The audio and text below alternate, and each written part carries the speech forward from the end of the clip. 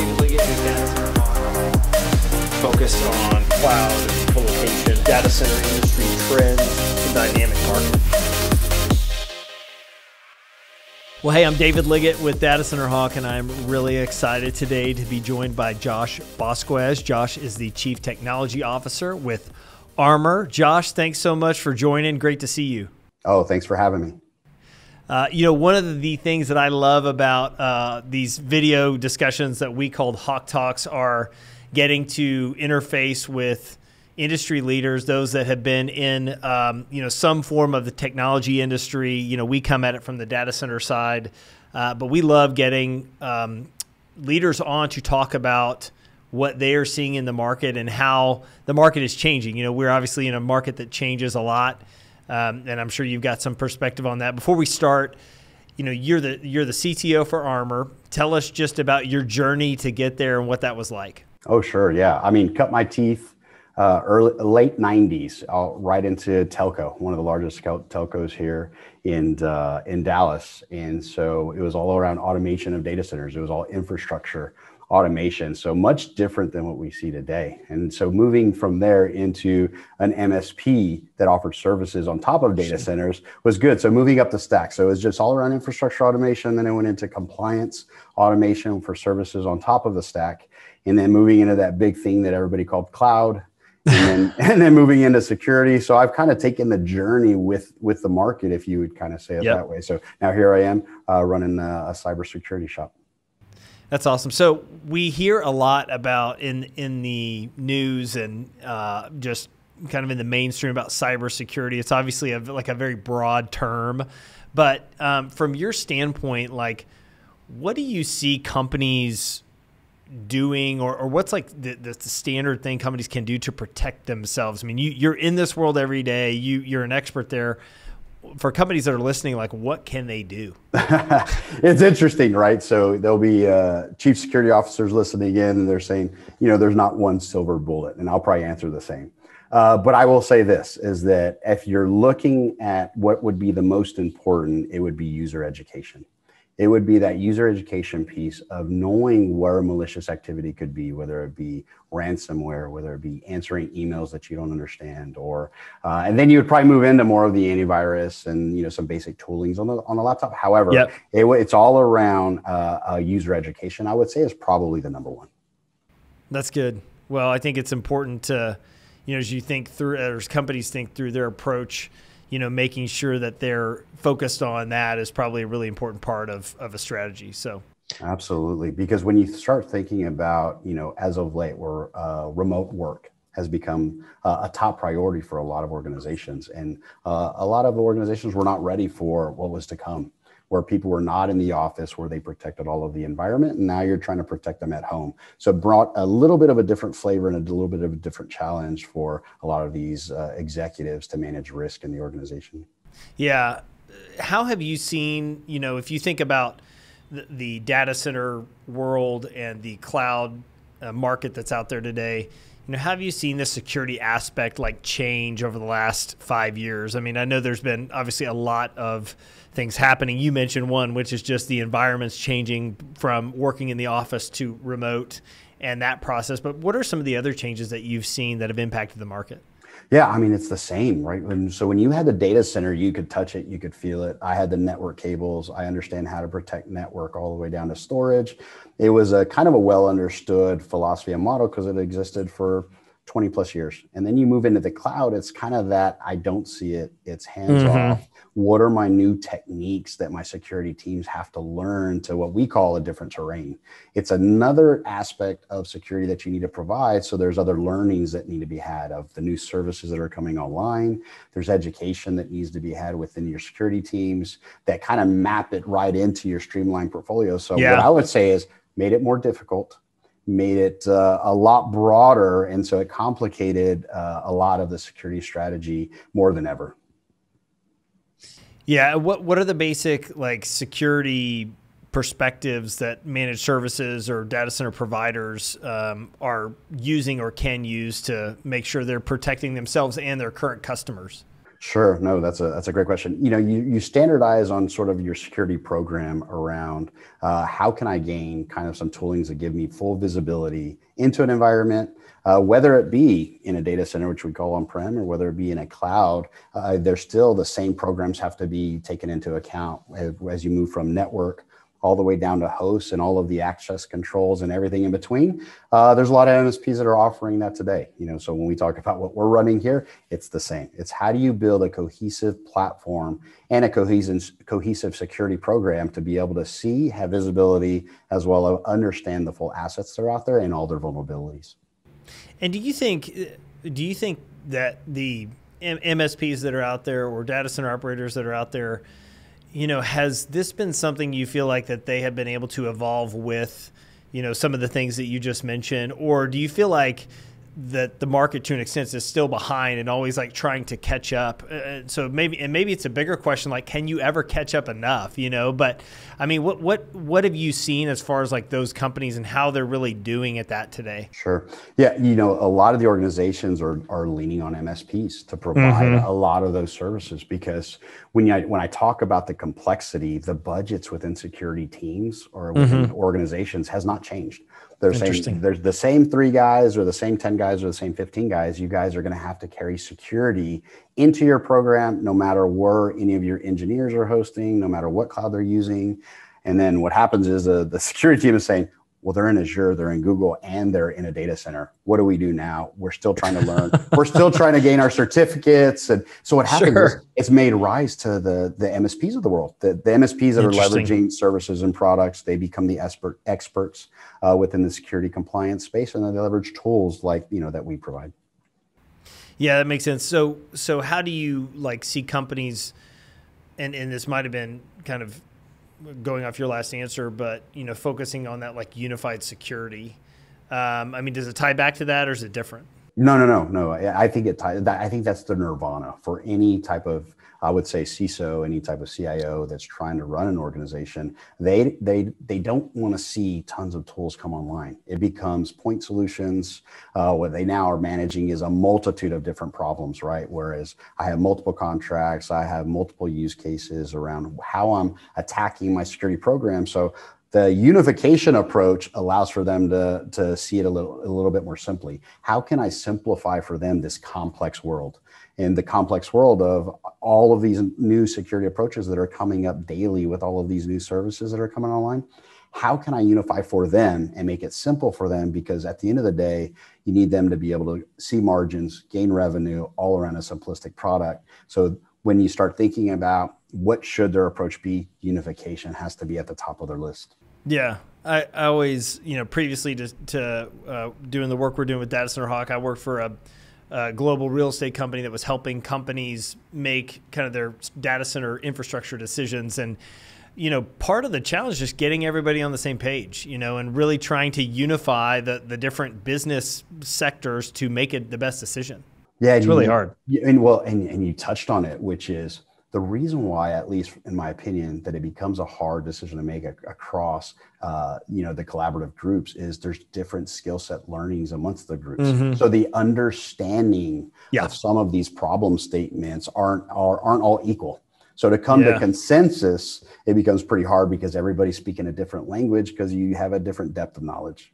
Yeah, that's a great point. Okay, I actually researched a few like statistics around like cyber crime and cybersecurity. So if there's anyone watching that does not think this is a big deal, let me just read off a few things. One is, and I'm sure Josh, from your standpoint, you'd agree, but one is, in 2020, this was from a risk-based security research firm.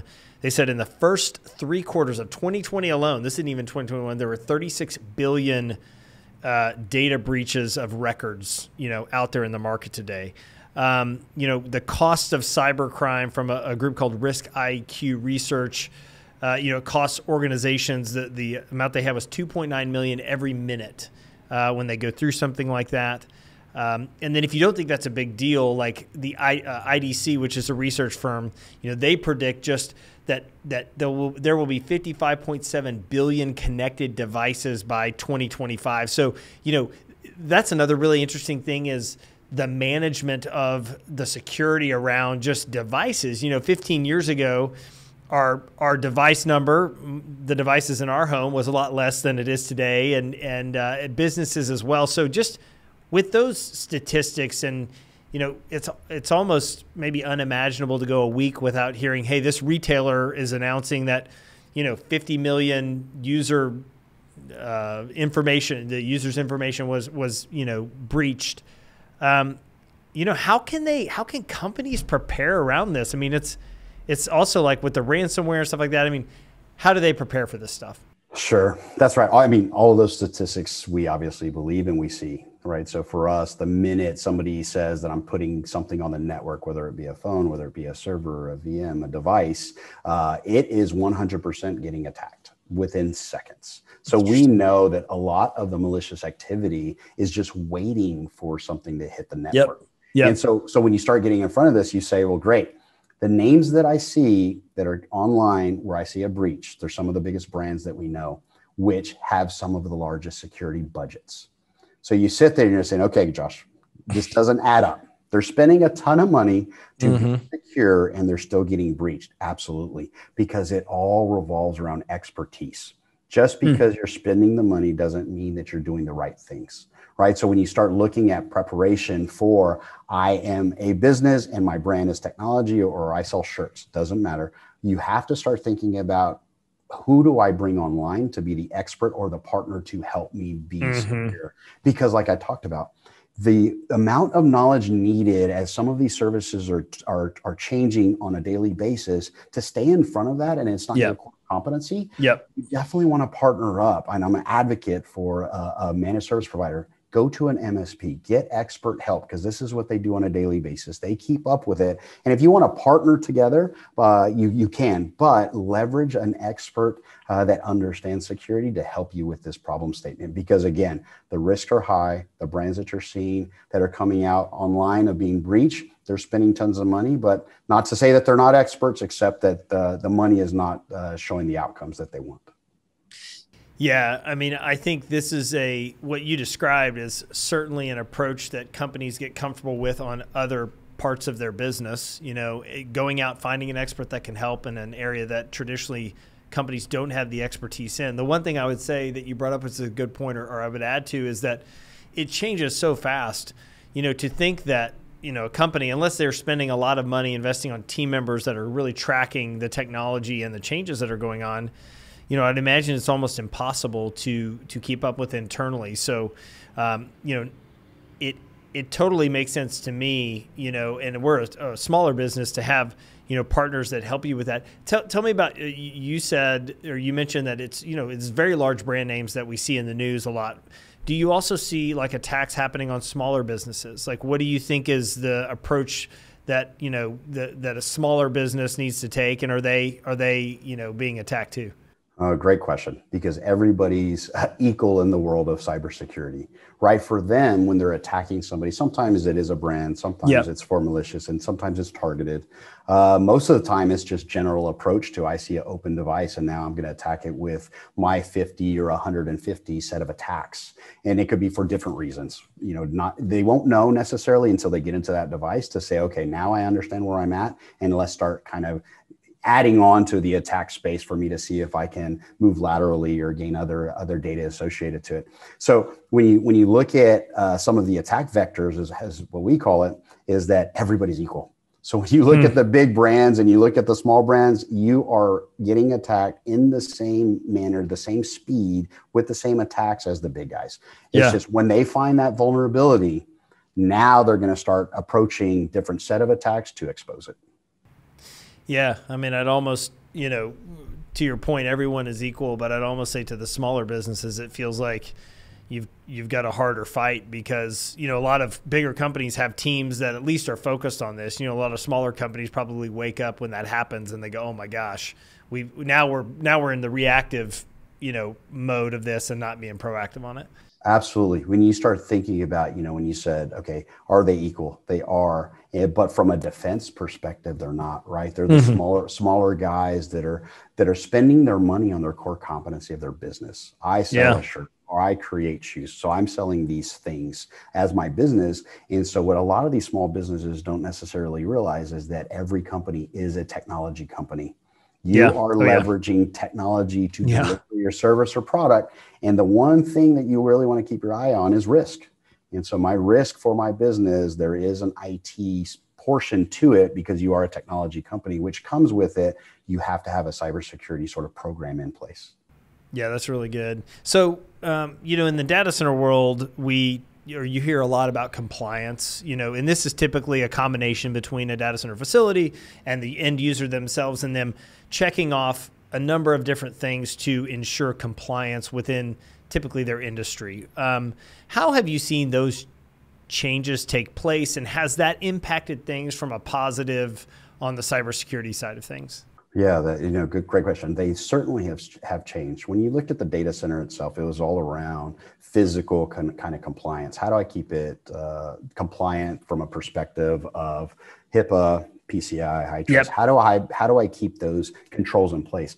Well, when you move to the cloud or as you move newer technologies, there are other controls that are getting additive as the compliance standards are changing, as they're getting updated, as they are maturing as well with the time. So there are additive approaches that are a little bit more complex that other organizations are having to comply with. So if you look at PCI, and as it starts coming out with newer and newer mandates, again, from the compliance perspective, same. For me, it's all security, but from a compliance perspective, is those skill sets have to grow as well because they're putting additional steps in place for you to stay compliant, which ultimately will keep you secure.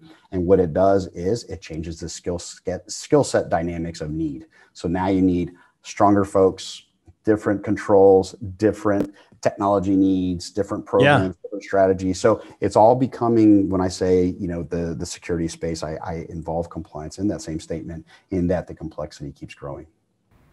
How do most customers come to a company like Armor? I mean, do they come with their hair on fire like, oh my gosh, we're in trouble, we need help right now? Or do you see most of them coming more from a proactive approach? And I'm sure you all will receive both type of inquiries, but how do you see the typical customer like coming to your company?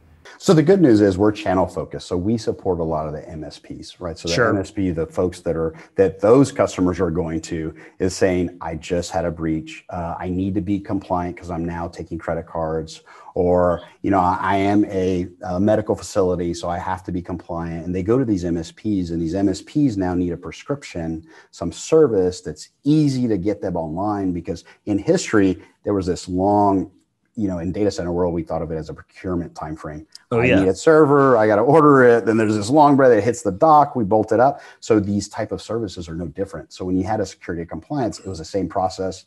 Let me order your gear, let me bolt it up, let me get you online. There's this long process to see security or compliance.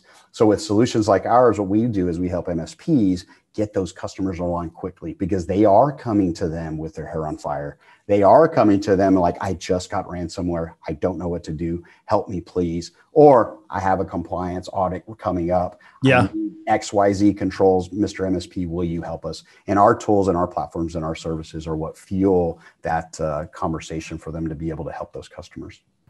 What will impact the future of the cybersecurity market and world the most over the next, 5 years? What are the things that you see that will really change, this area of the market? Yeah, I mean, it's the volume, right? I mean, the volume alone, you actually said it earlier. You said, there's millions and millions of devices coming online. There are new pathways for them to come online. So once you start looking at IoT devices, were the latest, other services, when you start looking at devices as they become smarter and smarter, and they're doing bigger and better things, of like your watch now has LTE. So now you're starting to see the volume starting to come in, where there was already a shortage of security personnel to be able to cover what we had at that time. So the devices, the volume, the scale by which is that's out there is outpacing the security experts that are out in the world today. Yeah, and it's no doubt that those are the reasons why this market is, expected to continue to grow. And Josh, your feedback's been great. If you want to learn more about Armor, I'm assuming they can go to your website. It's just armor.com.